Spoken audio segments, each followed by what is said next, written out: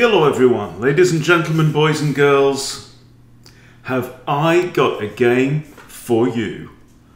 Now, you may be sitting there thinking, I hope it's not another Vienna. I'm bored of the Vienna. Well, in the famous words of Oscar Wilde, up yours. If you're bored of Vienna, you're bored of life. Okay, so he actually meant London. He actually said London. But hold on to your wobbly bits, because this is a ride. My opponent's rated around 1440. Okay, so a bit lower rated than me, but holy smokes. Okay, we enter the Vienna game. Knight to f6. We have the Vienna Gambit.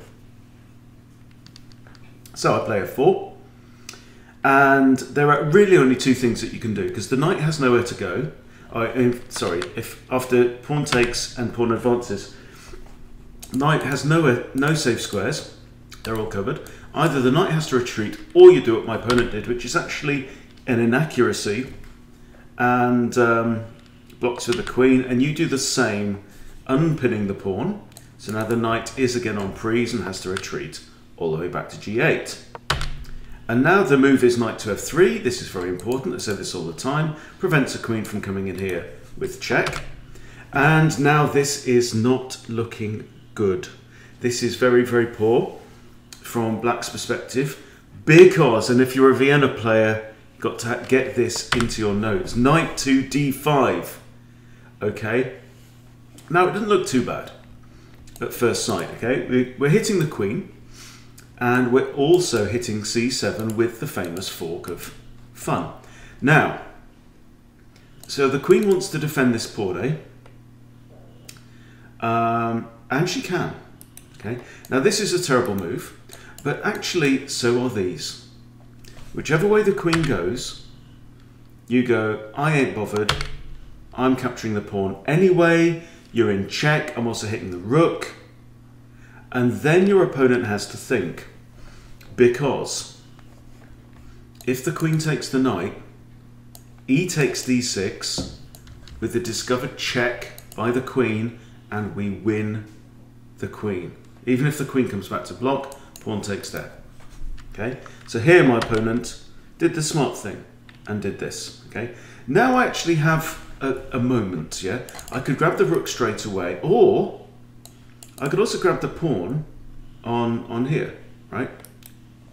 So I thought, you know, you have to think this through. If I take the pawn, because he could take my pawn, right?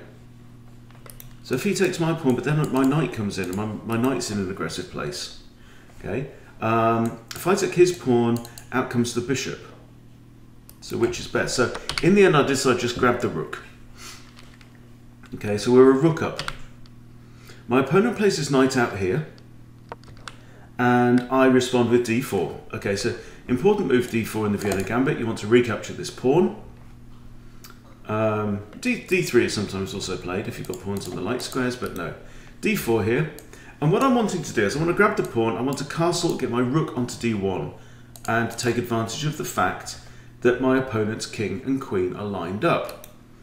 The thing that I failed to appreciate fully at this point in the game was that my king and queen are also in front of my queen in front of my king as well. So here he takes the pawn, and I decide to recapture with the pawn, opening up this, right? So that I can now capture this, and I've got my plan all in place. I'm going to go and just win, right? Easy squeezy. My opponent now plays the ridiculous looking bishop d6. And I look at this for all of 9.5 seconds and think, you donkey, right? That's just more free stuff for yours truly. Thank you very much indeed. And then my opponent goes, haha, but now the joke's on you because I'm having your queen in it. And I go, oh. Right? Now, it would have been great if I could just sacrifice my bishop here. And if pawn takes, then the rook's blocked. But I can't do that, because if I put my bishop here, rook takes, defended by the pawn, and queenie still falls. I can't block with the knight, because rook just takes that. Again, It's horrible. Okay, so what do?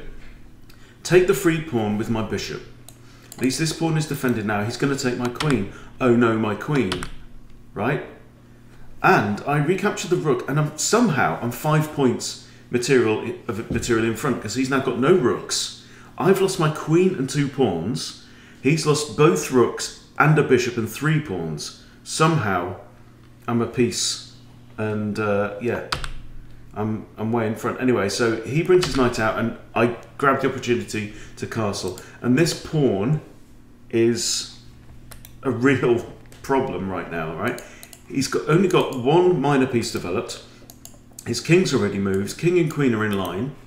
Okay, this is like the sharpest thing in the world, this game. Honestly. Okay, out comes his knight. So maybe, I don't know what he's doing. Maybe, well, he just needs to develop, right? He needs to get his stuff out on the board and try and do something. I've always got this is the problem, that my knight can always come here and covering a load of space. But you should see the finish on this game, right? So my bishop now flies out to b5, pinning this knight against the queen, okay? Also potentially opening up this file for my rook. This move I don't really care for. I don't really see much point in that. And now I come in, and now it's just a case of, you know, this is now a dogfight. I need to bring all my stuff buzzing around King Kong at the top of the Empire State now, okay? We're taking advantage of the fact that this knight is pinned. This knight cannot capture that knight. Okay, so I'm coming in, hitting the queen, hitting the knight, hitting this pawn. What does he do? Moves the queen to here. I mean, this is a great, I mean, honestly, set up this position on a board and think how, because it's like, there are so many moving parts. It's like a 5 by 5 by 5 Rubik's Cube. It's like, how on earth do you unpick this kind of scenario? So, I now think for 38 seconds, and I decide that what I need to do is just keep on the pressure, right? I've got a lot of things in my favour. My king is castled. He's on a dark square, there's no dark square bishop. I've got 1, 2, 3, 4 minor pieces, and the killer pawn of doom all swarming around my enemy's stuff. This is like fly strike. This, you know, but it doesn't, it all stands for nothing unless I can keep the pressure on, right? I'm only 5 materials in front, but my opponent has a queen. There's plenty of opportunity for me to get bitch slapped here. Okay, so the move I play now is that move that we mentioned, knight to c7, protected by the pawn, hit the queen, right? Have I calculated what is going to happen next? Hell no, I haven't the foggiest, right? But what I do know is this knight was doing nothing there. Okay, it was guarding this square, but it was already guarded by that pawn, so it doesn't do anything, right? Now it guards this square and this square, okay? So queen's got to do something. Now, I did see this, right? I did have to calculate this. Queen takes a2. And now, I knew that I could, like, attack the king. Now, what I can't do is this, with check. That's what I'd love to do. But the queen's still on that diagonal. She just comes straight back and captures the knight, right? So now, bishop c4. Hit the queen.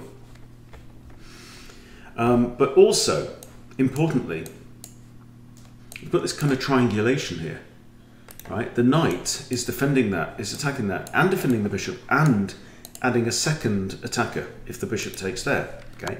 So the queen comes in here, I'm unconcerned, dodge out the way. Queen comes back here with check, unconcerned again.